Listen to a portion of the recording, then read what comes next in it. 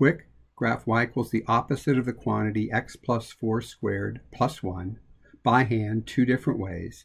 This is part of the Family of Functions series. You will need graph paper, or you can download this PDF and print it. Press pause as needed anytime during this video.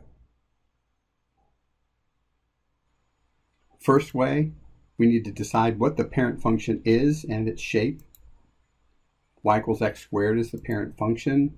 It's a U-shaped parabola. We'd like you to imagine this curve in your mind as we're doing this. Identify the parameters, and what we mean by that are values in the expression that affect the graph. In this case, there are 3 different parameters.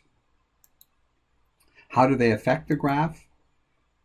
Plus 1 shifts all the points up 1. Plus 4 inside the parentheses shifts all points to the left 4. And the opposite sign reflects the curve about the horizontal line through the vertex. Also takes the opposite of each of the y values. What do we consider first? Well, we suggest plotting the vertex first, and that's going to be affected by the left 4 on the x, so negative 4, and up 1 plus 1 on the y. So the point negative 4, 1 is our vertex. Now we do what we call the parabola dance, but we use the opposite sign, and that puts the points in the negative or opposite direction. For example, normally we go right 1, up 1 on our parabola dance, but in this case we're going to go right 1, down 1 because it goes in the negative direction. That's what that opposite does. Instead of right 2, up 4, it'll be right 2, down 4. Instead of right 3, up 9, right 3, down 9. Again, negative direction because of the opposite sign. Instead of left 1, up 1, it'll be left 1, down 1. Left 2, up 4 will become left 2, down 4. And left 3, up 9 becomes left 3, down 9. Connect the points into a parabola-looking shape. You can see it's opening downwards. The vertex is at negative 4, 1. And the axis of symmetry is the line x equals 4. The curve is symmetric about that. And when we compare it to the parent function, again, that opens upwards, this opens downwards, and it has a different vertex. Using a table, here's our traditional 5-point parabola table. The plus 4 inside the parentheses affects the x values. It shifts the points left 4, and so that means that we need to subtract 4 from each x value to shift to the left. So 2 minus 4 would be negative 2. And then we'll just go ahead and subtract 4 from each of those. So I ask you to go ahead and do that. Press pause, resume when you're ready to check.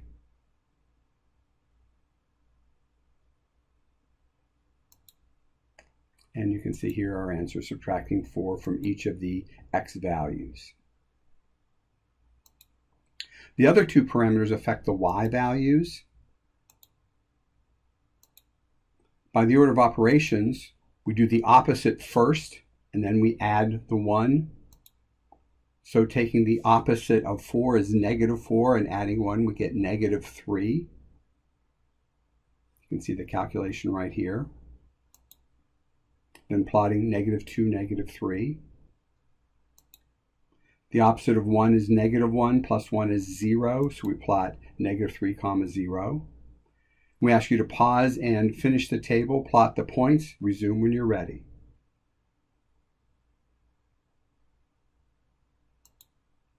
So the opposite of 0 is 0, plus 1 is 1, negative 4, 1.